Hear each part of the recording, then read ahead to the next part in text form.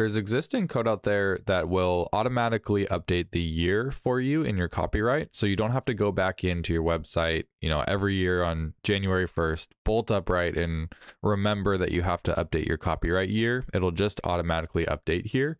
But the problem with the existing code is that it displays the embedded scripts tag here.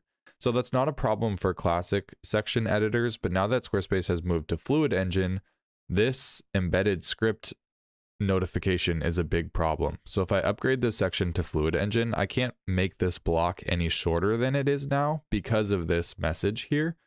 So when I click save, all of a sudden my code block is ginormous in the footer and it just, doesn't look good.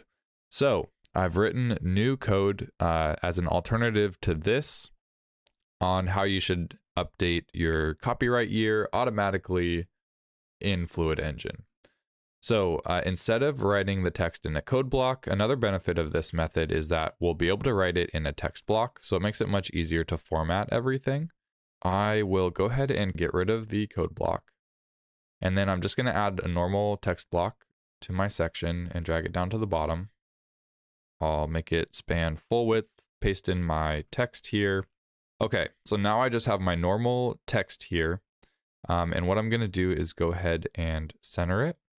So the only thing that needs to be changed here is where you want the date, go ahead and put the word date. So I'm just going to, right after the copyright, I'm going to put date. And now for this date, I'm going to highlight it and add a link. And then for the link address, I'm going to do hashtag or pound, and then open up a bracket and put date, and then do a closing bracket. And this is really important that you get this perfect because the code that I write looks for this link URL in order to replace this word date with the actual current year. So I'm going to go ahead and apply that. And so now this is a link and I'm going to save. And now in the code injection, I have code that I'm going to link in the blog post below this video. So if you go to settings, advanced code injection, I'm going to scroll down to the footer code injection area and then paste in this code and hit save. And as soon as the site loads, we'll see that the date is no longer there. It's replaced by the current year. So the way that this code works is this is just styling. So we're targeting in the footer, we're targeting a link with that special URL, and I'm changing the background to none and text decoration to none and pointer events to none. And that just gets rid of all the link styling. So it just is normal text now.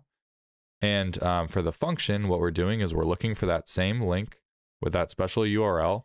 And then in the inner HTML, so it's replacing the date word with the with nothing, and then creating a new node and replacing the date with the current year. So date.getFullYear is a JavaScript function that we can access, and it basically just gets the current year.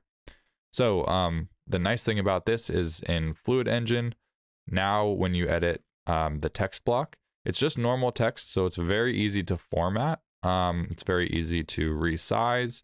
It's very easy to make this different. I could make this smaller, like a paragraph 3 if I wanted to.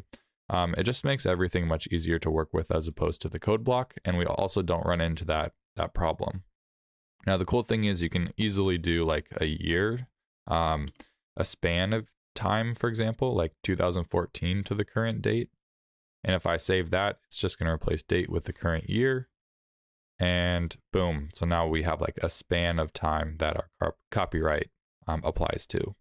So this code comes from my CSS TOOLBOX course. It's a giant library of custom code and CSS snippets specifically for Squarespace 7.1. So I just have tons of different styling that you can copy and paste into the site. So just like you were able to copy and paste this code, and we've added some functionality to our site to make things easier, that's exactly what my CSS TOOLBOX course does. So if you're interested in sprucing up your Squarespace 7.1 sites, then definitely check out the course, and the link is in the description below. All right, I hope this video was helpful. The link to the code is in the description below, and the link to CSS TOOLBOX is also in the description below. So if you're interested in that, check it out. If not, please consider subscribing to the channel for more Squarespace content like this, and hopefully I'll see you in the next one.